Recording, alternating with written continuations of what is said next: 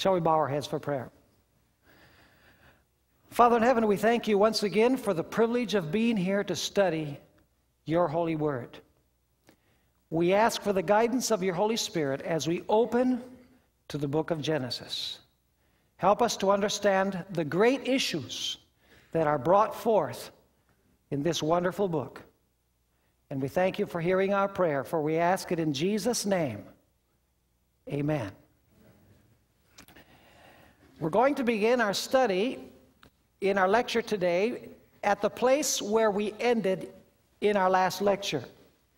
Genesis chapter 3 and verse 15. Genesis chapter 3 and verse 15. Now, for those of you who were not here for the previous lecture, I recommend that you get a copy of the hard copy as you go out this evening, because you'll be able to review all of the details from our last lecture.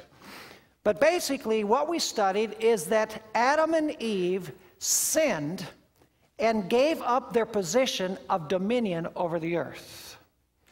And of course, God pronounced upon them the sentence of death. But we found that God came down to the Garden of Eden and he made that wonderful promise to Adam and Eve as they were listening to God speak to the serpent. And those words of God to the serpent were God's declaration of war. And they're found in Genesis chapter 3 and verse 15. God is speaking here to the serpent. And I will put enmity between you and the woman, and between your seed and her seed. He shall bruise your head, and you shall bruise his heel. Three kinds of enmity: between the serpent and the woman, between the seed of the serpent and the seed of the woman, and between the seed of the woman and the serpent. The enmity runs, in other words, in three directions. But the real enmity is between the seed of the woman and the serpent. Because the last part of the verse says, he, the seed of the woman, will crush your head, serpent, and you are going to wound, you're going to hurt his heel. In other words, God is saying, I'm going to send a seed to the world, and he's going to do battle with you. In the process of the battle, you're going to hurt him. But by hurting him, his foot is going to come down on your head and is going to crush your head. He's going to eliminate you. He's going to destroy you. Now, when Satan heard those words, he trembled, he shook. And he made up his mind from that point on that he was not going to allow that seed to come to the world. And the first example of this we find in Genesis chapter 4 and verse 25. We all know the story of Cain and Abel, probably. The Bible tells us that Cain arose and he killed his brother. Now, the question is, was it really Cain who wanted Abel dead? Or was there someone behind the scenes who wanted Abel dead? The fact is, 1 John chapter 3 and verse 12, I'll just refer to it, says, not as Cain, who was of the wicked one and killed his brother. Notice that this text says that Cain was of the wicked one. In other words, Cain did not act alone. The wicked one was behind him, instigating him to kill Abel. Now the question is, why would Satan want Abel dead? Because God had promised in Genesis 3, verse 15, that he was going to send a seed to the world to do battle with him. And he was going to crush his head. And so the devil is thinking, maybe this Abel is the promised seed, or perhaps the promised seed is going to come from him. So I'm going to nip this in the bud. And so he influences Cain to kill his brother Abel. So when Abel dies, the devil says, mission accomplished. No more seed, because Cain is mine, and Abel is dead.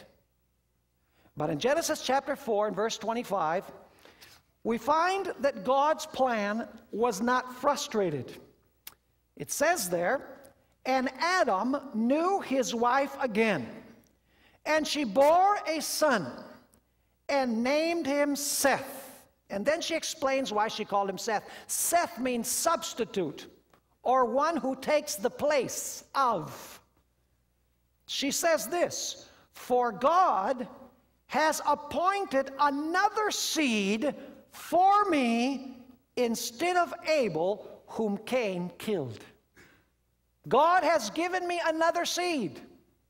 Notice that key word that we find in Genesis 3 verse 15. The seed will crush your head. The devil gets rid of Abel by using Cain, and God says, I will give Eve another seed. So God's plan was not thwarted. The devil's first method for trying to keep the seed from coming is by trying to directly kill the seed.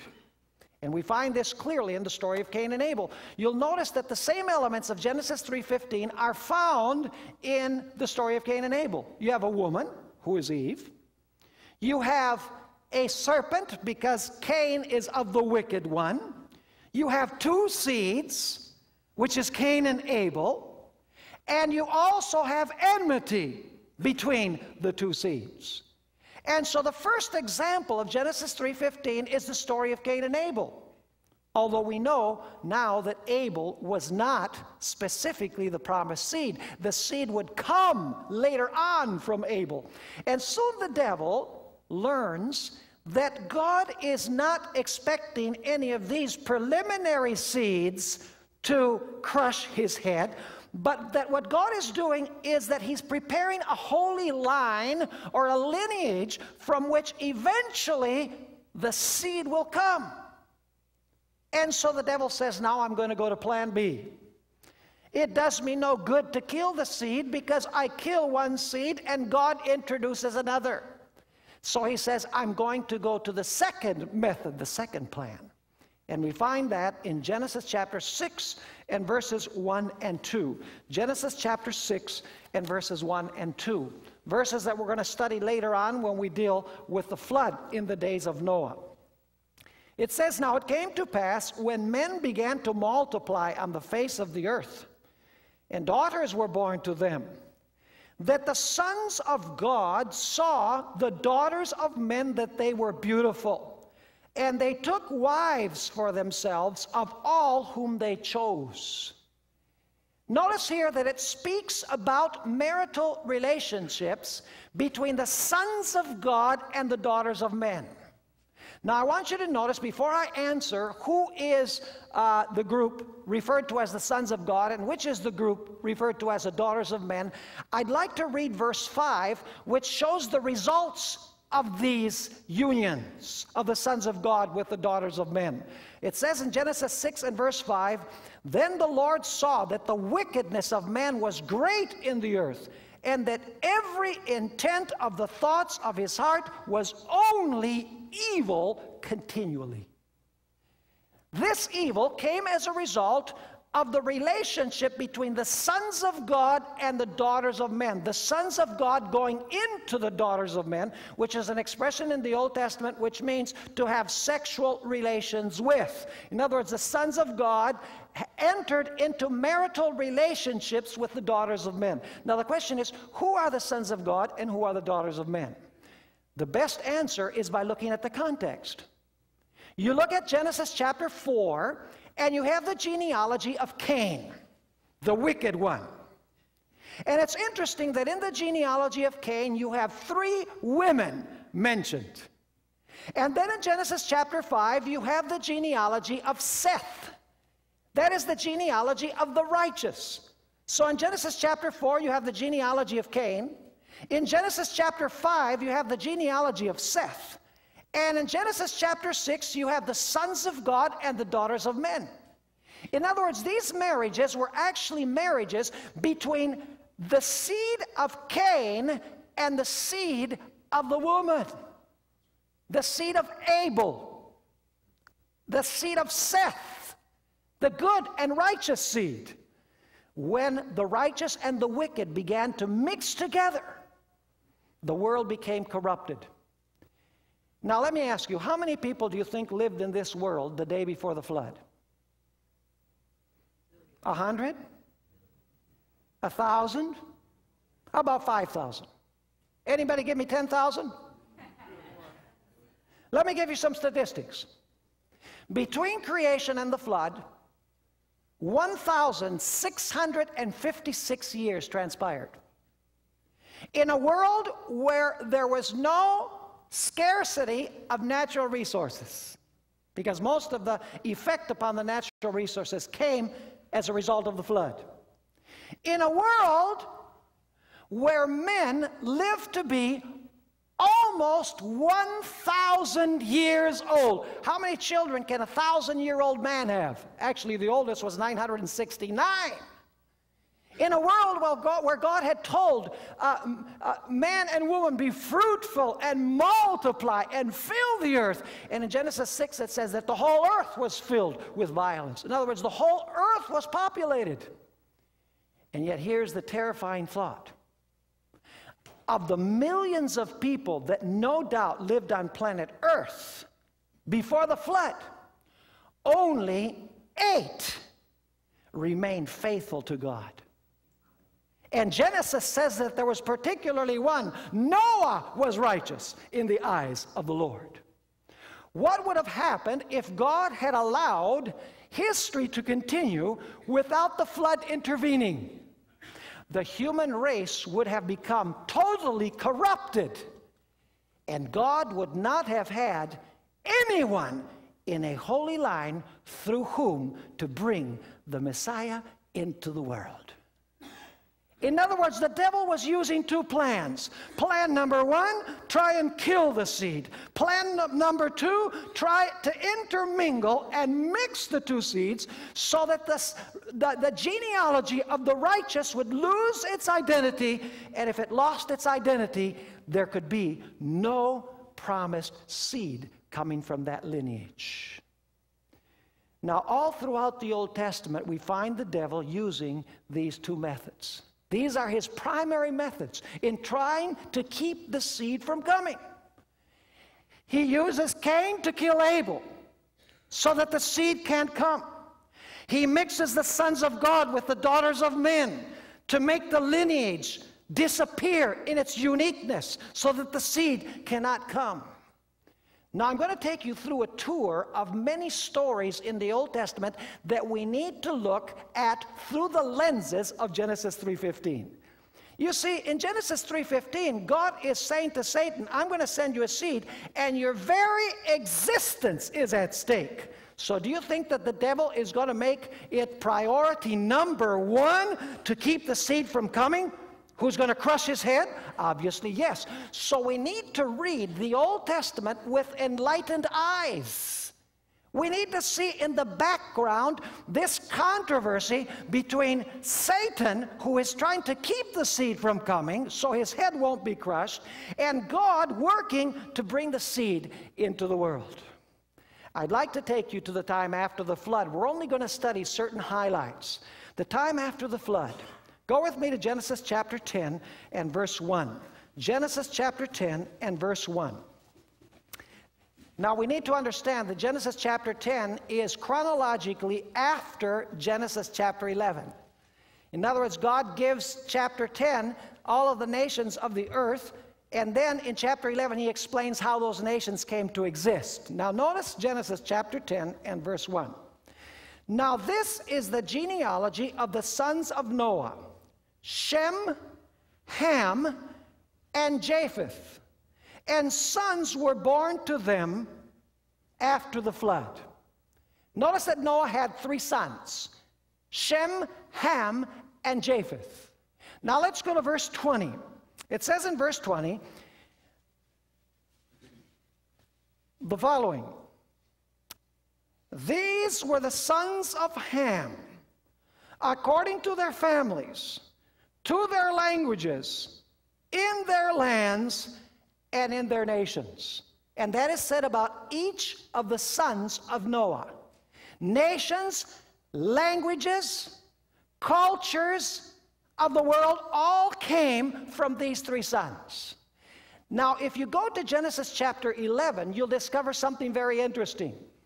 The holy line continues through Shem, one of the sons of Noah.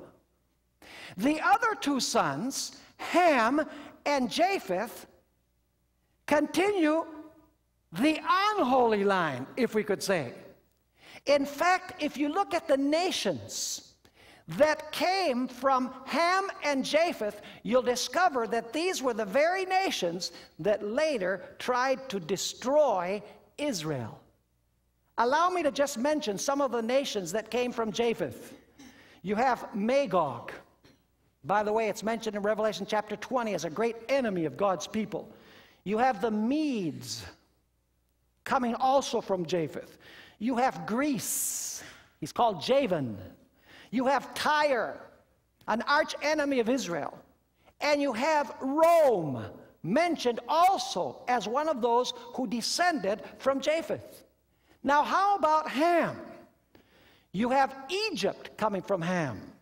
You have Assyria, which destroyed the 10 tribes of the north in Israel, destroyed Samaria in the year 722.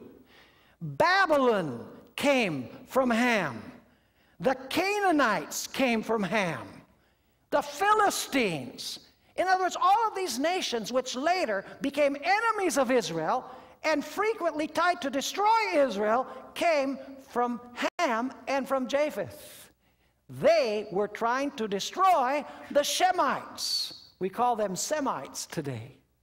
And so in Genesis chapter 10, we already find in two of the sons of Noah, the devil, from them, forming the nations through which he is going to try and destroy Israel. Now, there's a fundamental misunderstanding, and that is that the devil hated Israel. That the devil, you know, he wanted to get rid of Israel. But the fact is, folks, that the battle of Satan against Israel is not because the devil hates Israel, it's because the devil hates Israel's Messiah.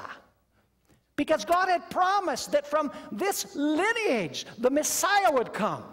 And so when the devil is trying to blend Israel with the nations to cause them to lose their identity, when he tries to destroy Israel, we're going to notice several examples from the Bible.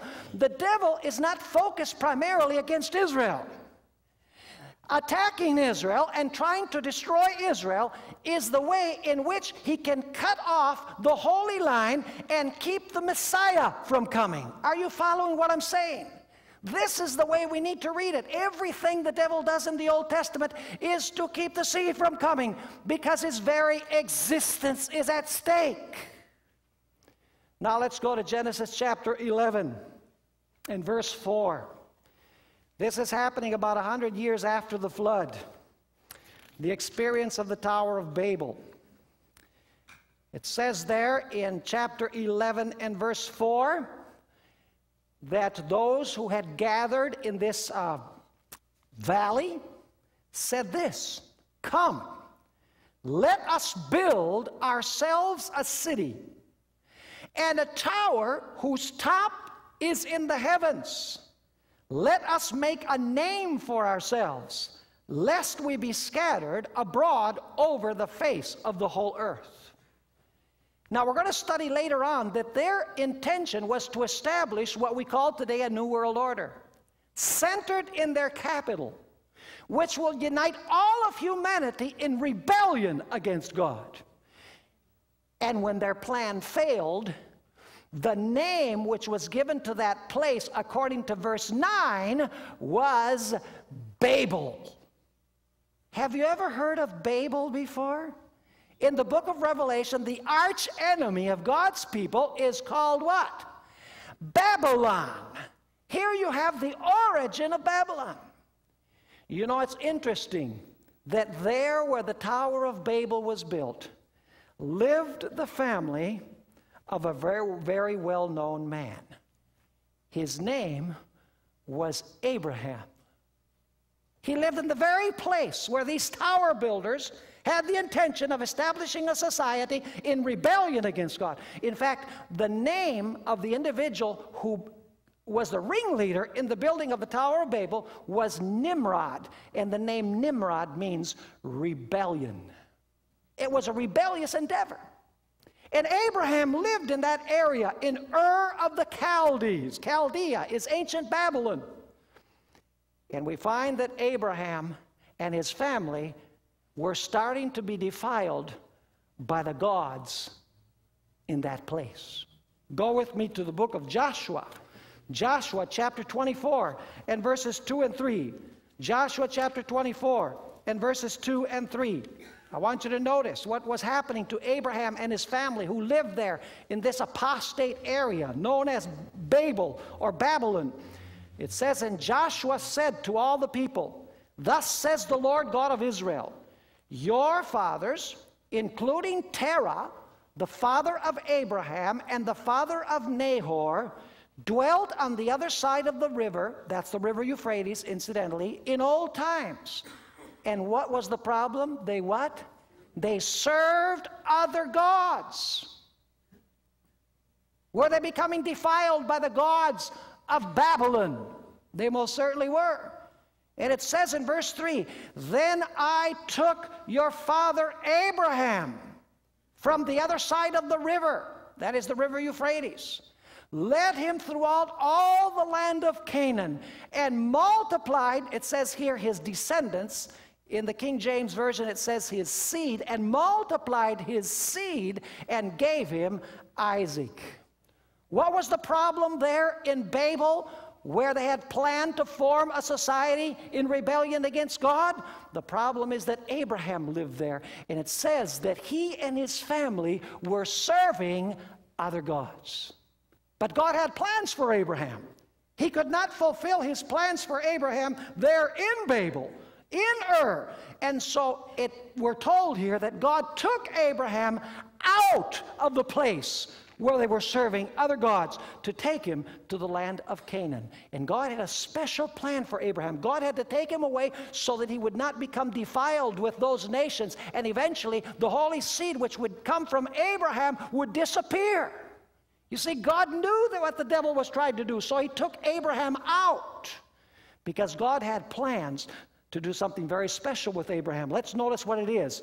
Genesis chapter 12 and verse 1. Genesis chapter 12 and verse 1. And then we'll jump down to verse 3.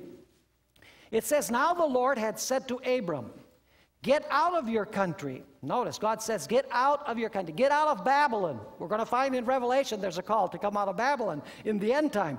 Get out of your country, from your family. Because his family was serving other gods, we noticed in Joshua.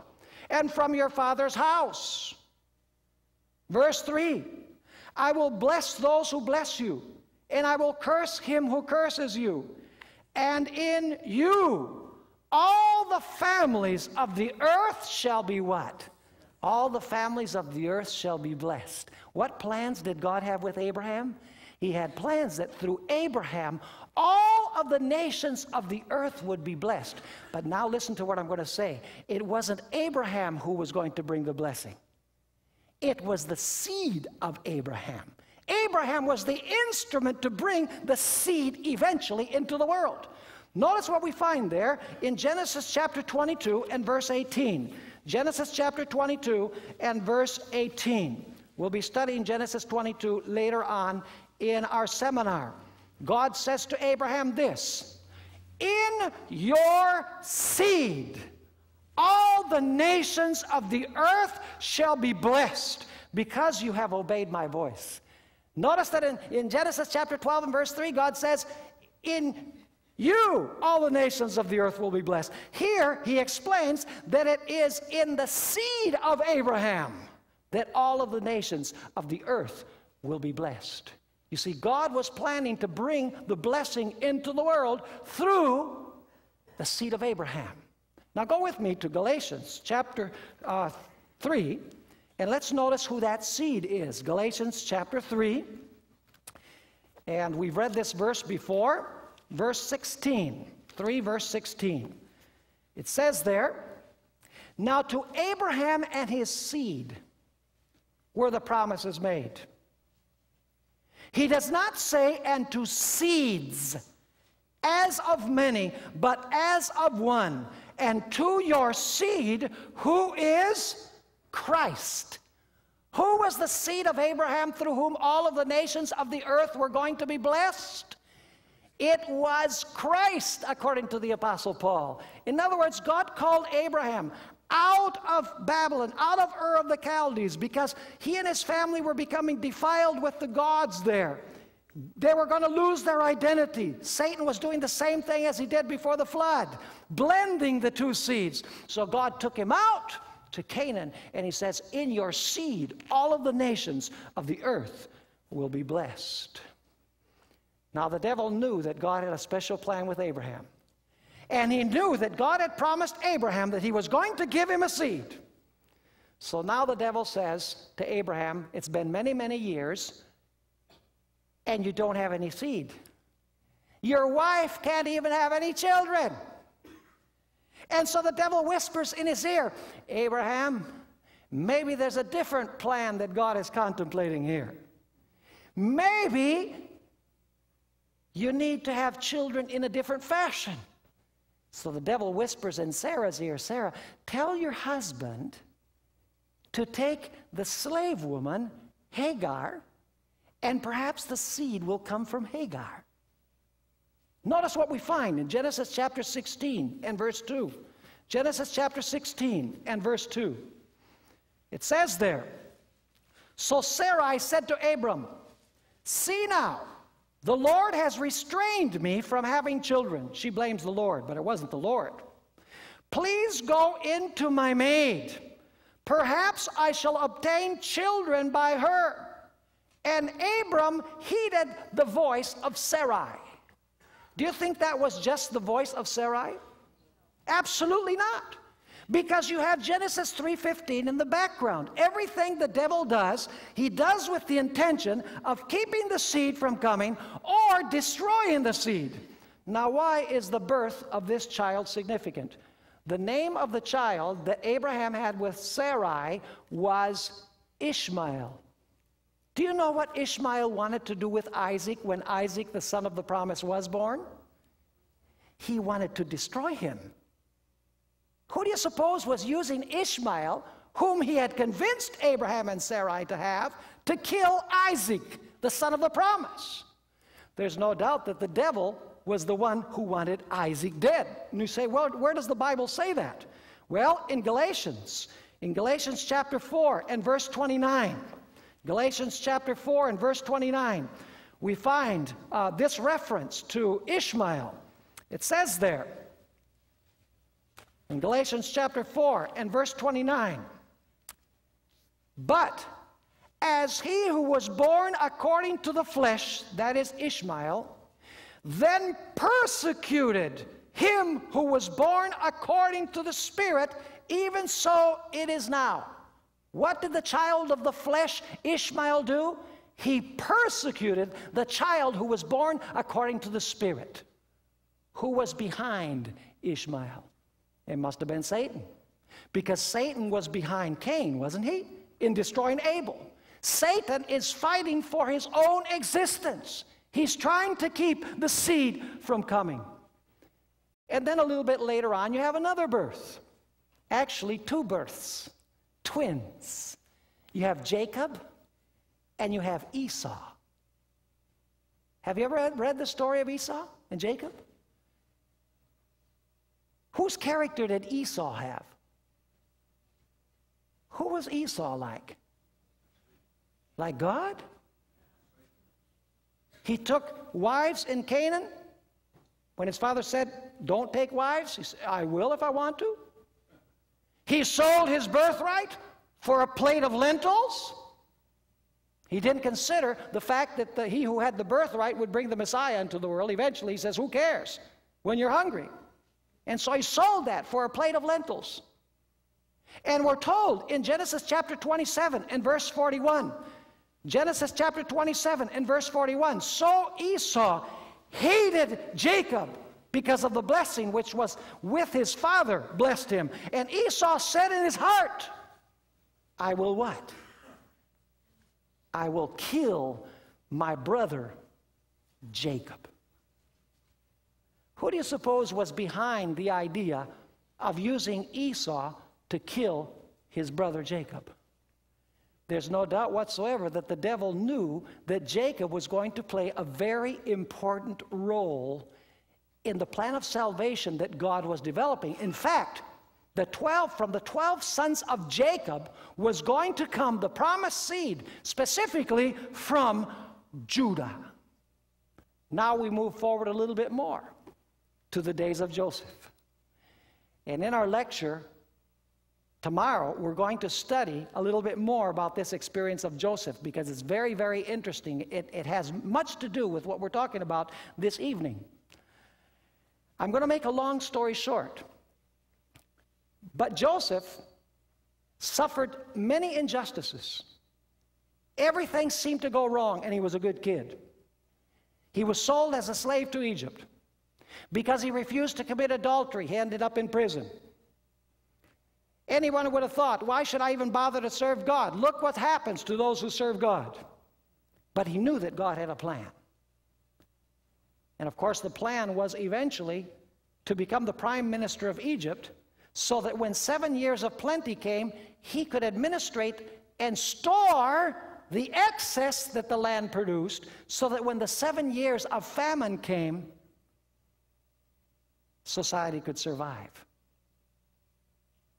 Now, at the end of the story, Joseph reveals himself to his brothers. And his brothers, they hug Joseph and they say, "Oh, Joseph, we're so sorry for what we did. Please forgive us." Do you know what Joseph says? Go with me to Genesis chapter 45. Genesis chapter 45 and verses 5 through 7. Genesis 45 and verses 5 through 7. Joseph says, "But now, do not therefore be grieved or angry with yourselves because you sold me here. For God sent me before you to preserve" what? Life. "For these 2 years, the famine has been in the land, and there are still 5 years in which there will be neither plowing nor harvesting." And now notice verse 7. "And God sent me before you to preserve a" what? "A posterity for you in the earth, and to save your lives by a great deliverance." Do you suppose that God knew that the devil was going to cause those 7 years of famine? What was the devil's intention?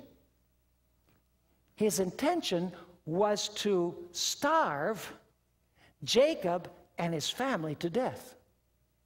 But God, knowing it, sent Joseph beforehand down into Egypt to make provision, as it says here, to preserve the posterity. Other versions translate it to preserve the seed. Do you see what's going on here in the background? All of these events that are taking place are revealing a plot that is taking place beyond history, behind history. We only see external events. But when we know that God told the devil, the seed is going to come and he's going to crush your head, we know that the devil says, "I can't let the seed come." And so through all of these circumstances and events, the devil is trying to keep the seed from coming. Now, there's so much more that we could say. I'm not going to read all of the verses, but I'm going to give you the concept. Notice Genesis chapter 15, verses 13 and 14. Moving on a little bit further forward in history. Genesis chapter 15 and verses 13 and 14. Here God is giving a prophecy to Abraham. And it says there, "Then he said to Abram, know certainly that your descendants will be strangers in a land that is not theirs, and will serve them, and they will afflict them 400 years. And also the nation whom they serve I will judge. Afterwards they shall come out with great possessions." What is God saying? He's saying, your people are going to be taken down into a certain land. We know that that was Egypt. And at the end of 400 years, I am going to bring them out of the land of Egypt. And in other places, he says, I'm going to take them to the land of Canaan. Now, isn't it interesting that God would promise to take Israel out of Egypt and to Canaan? Do you know that God had promised Abraham and his seed the land of Canaan? Many people today believe that the Jewish nation owns the land of Israel by divine right. But you know, as we study the Scripture, we discover that the reason why God gave Abraham the land of Canaan and his seed the land of Canaan is because God had plans for the Messiah to be born in that land. Was Jesus born in what was before the land of Canaan? He most certainly was. He was born in Bethlehem of Judea. That used to be Canaan. And so the devil, he heard that prophecy 400 years after that. He's going to take them out. He's going to lead them to Canaan. Do you suppose the devil wanted them to go to Canaan, where the Messiah was going to be born? Absolutely not. So what did the devil do with Pharaoh? Was it easy for Israel to leave Egypt? It was a battle, a supernatural battle. In fact, do you know that in Ezekiel chapter 29 and verse 3, Pharaoh is called the great dragon? Pharaoh is called the great dragon because he's the dragon's seed. And Pharaoh is going to do everything in his power to keep Israel from leaving Egypt. Who do you suppose didn't want Israel to leave Egypt? It wasn't Pharaoh alone. It was Satan. Because Satan knew this prophecy. He knew that if Israel went to the land of Canaan, the promised seed was going to be born there because he had seen God take Abraham out of Babel, out of Ur, to take him to the land of Canaan. The devil knew that there was something special which was going to happen in Canaan, and he was not going to allow Israel to leave to go to Canaan. Israel arrived at the borders of the promised land. They sent out spies. 10 of the spies came back with a bad report. There's giants there. We can't go in there. Who do you suppose was the one who instilled in them this idea that you can't go into the land of Canaan? You're not strong enough. Go back to Egypt. It wasn't God. It wasn't their idea. Whose idea was it? Who did not want them to go into the land of Canaan? Satan. And then 40 years later, they arrive at the borders of the promised land again, about to enter the land of Canaan. And you have the experience of Numbers chapter 25. And I'll just tell you something about it. They're ready to go into the promised land, and Balaam is invited to curse Israel, and he can't curse Israel because Israel is in a good relationship with God. And so finally Balaam tells Balak, the king, he says, the only way that these people can ever be defeated is if you corrupt them from inside. You can't destroy them from outside because their relationship with God is right. The only way you can do it is by corrupting them from inside. Do you know what happened? The women, the idolatrous women of Moab, came and enticed the children of Israel, the men of Israel, to have illicit sexual relations and to practice idolatry and to worship the gods of Moab. 23,000 of the cream of Israel fell on the borders of the promised land because of the blending and the mixing of the two seeds. Once again, behind the scenes is Satan working to keep the seed from coming. God working to bring the seed into the world. Why do you suppose the nations of Canaan stood up against Israel? They were not going to give Israel this land because something special was going to happen in that land. Satan knew it because God took Abraham to that land. He took Israel to that land. He says, I know the seed is going to be born in that land. And by the way, do you know that Mount Moriah, which is the place where Abraham took his son Isaac and placed him on the altar, Mount Moriah was the last place that David conquered in establishing the city of Jerusalem. The devil was not going to give up Mount Moriah without a fight, because Mount Moriah is the very place where later on the Temple of Solomon was built. We're going to discuss that later on. And then, of course, we have the story of David. Do you know that in 2 Samuel chapter 7, 12 and 13, and I'm kind of going a little bit fast here, we can't read all the verses, you have them on the list, I hope that you look them up in the light of what we're studying.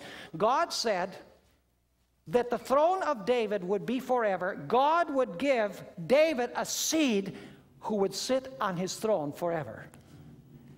Now let me ask you, who was that seed? Luke chapter 1 verses 32 and 33 tells us that that seed from the house of David was Jesus. Do you suppose the devil knew that the Messiah was going to be a son of David? Do you suppose he heard this promise that God made? Of course he did. Why do you think David had so many problems? For example, he's sitting in the palace playing his harp for Saul. Twice. And Saul, who is possessed by an evil spirit, the Bible says, took his spear and he hurled it at David to nail him to the wall. Whose idea was that? Is that Saul's idea? I don't think so. It was the evil spirit. Who wanted to see David dead? Why would he want David dead? Because the seed was going to come from whom? From David. Then you can go to 1 Chronicles chapter 21 and verse 1. God had told David, don't you number Israel, because your strength is in me, not in numbers. And it says there in 1 Chronicles 21 and verse 1 that Satan enticed David to number Israel. It was his intention that by numbering Israel, God would destroy David, because the seed was going to come from David. And then, of course, you have the sad experience of David and Bathsheba. The idle mind is the devil's workshop. The Bible says that David should have been out to war, but he was idle in the palace. Of course, he goes out, sees this beautiful woman. To make a long story short, commits adultery with her, and then has her husband murdered in battle. Do you know what the penalty in God's law in the Old Testament under the theocracy, what was the punishment for adultery and murder? The person was to be taken out and stoned. Who do you suppose wanted David stoned? Satan. You say this idea of committing adultery and killing did not merely come from David's mind. There is one who wanted to destroy David. Not because he hated David, but because he hated the seed who would come from David. Are you catching a picture here? All of the Old Testament must be seen within this framework of Genesis 3:15, because it's a battle for self-existence. It's priority number one. And then, of course, you have the story of Solomon. You know, I have several verses here. 1 Kings chapter 11, verses 1 to 3 says that Solomon, you know, who was the wisest man who ever lived, and he also became the most foolish man who ever lived. Because when he was a young man, he went astray from the Lord. Do you know why he went astray? Because basically he had 1,000 wives. And do you know where those wives were from? You can read it in this passage in 1 Kings chapter 11. They were from the pagan nations which surrounded Israel. Now, why do you suppose the devil wanted Solomon to blend with the women from other pagan nations? Because he was hoping that Solomon would lose the identity from whom the seed would come. Because Solomon was the son of David. He was from the lineage of David, and the Messiah was going to come from the lineage of Solomon. I could give you so many other stories. You have Sennacherib, the king of Assyria, who comes and destroys the 10 kingdoms of the north, which is known as Israel. Then he comes against Judah. He's going to destroy Jerusalem. And the Assyrians were known for committing genocide. I mean, they didn't take any prisoners. They uprooted whole nations. And when they surrounded Jerusalem, 185,000 soldiers ready to strike, the angel of the Lord came out and in one night slew 185,000 soldiers, delivering Judah, the two tribes of the south. The devil was the one who led Israel to mix with the nations so that they would be expelled from the promised land to Babylon. Have you ever noticed that? That because of their sins, mixing with the nations, Israel was taken captive to Babylon. They were expelled from the land. Do you know that God had told Moses in Deuteronomy chapter 28 that if they were unfaithful, they would be expelled from the land? And the devil was really happy when they were expelled from the land because he knew that the Messiah was going to be born in the land. This is what the taking and the losing of the land is all about. It's not about Israel. It is about Israel's Messiah. And then you have the story of Esther. You have Esther 3 and verse 13 there. It says that a man called Haman prepared a plot, and he worked upon the mind of the king. It says to destroy and to slay and to kill all the Jews in a certain day. I suppose the devil hates the Jews. I believe he hates everybody. But why would he want to uproot the Jewish nation after the captivity? Because he knew that from the Jews would come the promised seed. You see, the Old Testament is seed-centered. It is not Israel-centered. Israel could not give the devil a death blow on his head. The devil overcame them. But there was one who could, and that was the Messiah, Jesus Christ. Notice Ezra chapter 9 and verse 2. The devil was not only trying to destroy Israel after the captivity, he was trying to do something else as well. Ezra chapter 9 and verse 2. Ezra is that little book right before Nehemiah. I'm sure that helps you an awful lot. It says here, after the captivity, for they have taken some of their daughters as wives for themselves and their sons. The nobles, that is, those who had kingly blood. So that the holy seed is mixed with the peoples of those lands. Indeed, the hand of the leaders and rulers has been foremost in this trespass. What was the devil leading the nobles to do after the captivity? He was leading them to intermingle with the nations, to mix, according to this, the holy seed.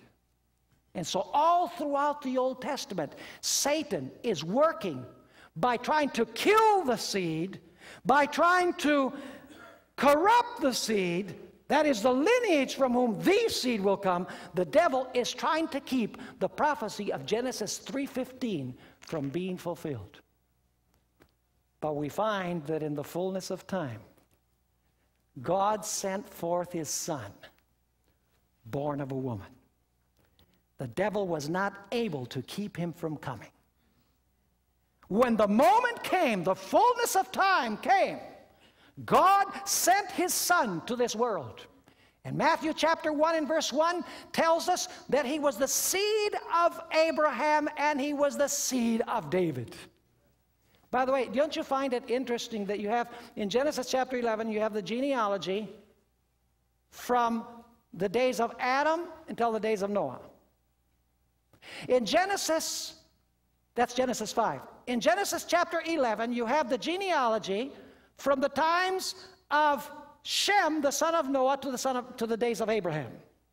And in Matthew chapter 1, you have the genealogy from the days of Abraham till the times of Christ.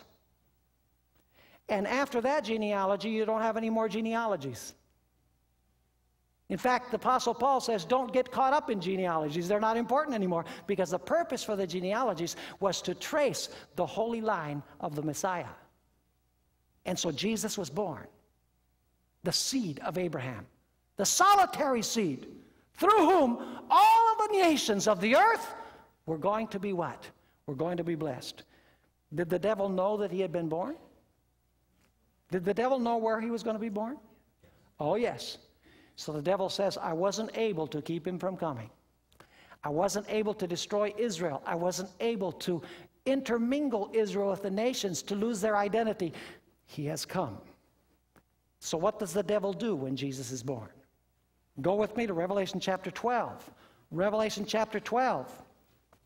And I want you to notice verse 3. Revelation chapter 12 and verse 3. It says here, And another sign appeared in heaven. Behold, a great fiery red dragon, having 7 heads and 10 horns, and 7 diadems on his heads. His tail drew 1/3 of the stars of heaven and threw them down to the earth.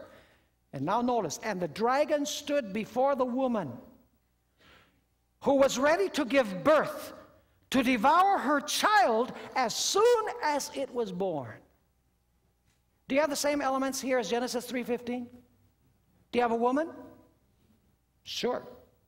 Do you have a seed of the woman? Sure. Do you have a dragon or a serpent? Yes. Do you have enmity? You most certainly do. This is the first fulfillment of Genesis 3 verse 15, where it says, he, the seed of the woman, will crush your head and you will bruise his heel. In other words, Jesus is born into the world and the devil tries to nip him in the bud, tries to destroy him. But we find in verse 5 that it tells us she bore a male child who was to rule all nations with a rod of iron, and her child was caught up to God and to his throne. So the child escaped the hands of Satan. In fact, Jesus came to this world and he lived a perfect life. The life that you and I should live. And when I receive him, he gives me his life. He credits his life to my account. And then at the end of his life, he died. He died the death that I should die. He died for my sins. He never allowed himself to be overcome by Satan. In other words, he fulfilled the promise of Genesis 3:15. He gave a death blow to the devil on his head. And then Jesus went back to heaven. Now the story doesn't end there. Because when Jesus ascends back to heaven, the devil says, now I have to take second best. I wasn't able to defeat the seed of the woman. And so now I'm going to go after the woman. And in Revelation chapter 12 and verse 13, if you go with me there, we find the devil persecuting the woman who brought the seed into the world. And by the way, we're going to find that the woman represents the church. The woman represents the church. In this case, the Old Testament church brought Jesus into the world. And then after Jesus ascends to the throne, the church continues and is persecuted by Satan. Notice Revelation chapter 12 and verse 13. It says here, now when the dragon saw that he had been cast to the earth, he persecuted the woman who gave birth to the male child. Does Genesis 3:15 say that there was going to be enmity between the serpent and the woman? Yes? Is that being described here in Revelation 12? Enmity between the serpent and the woman? Yes. Is that the primary enmity? No. The primary enmity is that the seed of the woman is going to crush the serpent's head. That's enmity number one. The enmity between the serpent and the woman is a secondary enmity. Do you notice that in Revelation chapter 12 you have that exact idea? Because it says that the child is born from the woman, the child defeats the serpent, and he's caught up to God and to his throne. Then the devil says, I wasn't able to defeat him, so I'm going after whom? I'm going after the woman. And there you have the other type of enmity. I'm going to go against the church. And that's the reason why during the period of the Roman Empire you have these savage persecutions against the church, the body of Christ. During the Middle Ages you have a savage persecution also against God's faithful followers. Millions of them died in the period of the Middle Ages because now the devil was not able to destroy the seed, Jesus, so he has to take second best, the seed's seed, if you please. Now let's go to Galatians chapter 3 very quickly, and then we'll go to our last verse, Revelation 12, verse 17. Galatians chapter 3 and verse 27. Galatians chapter 3 and verse 27. This is a very, very important verse because it speaks about the seed's seed. You see, the only true seed is whom? Jesus. It doesn't say to seeds as of many, but to your seed, which is one, Christ. But now notice Galatians 3 verse 27. For as many of you as were baptized into Christ have what? Have put on Christ. And now notice verse 29, very important verse. And if you are Christ's, how do we become Christ's? We just read it in verse 27. How do we become Christ's? We become Christ's at baptism. And so it says, if you, therefore, if you are Christ's, then you are what? You are Abraham's seed and heirs according to the promise. So the question is, who is the seed of Abraham today? The seed of Abraham is Christ. But who else is the seed of Abraham?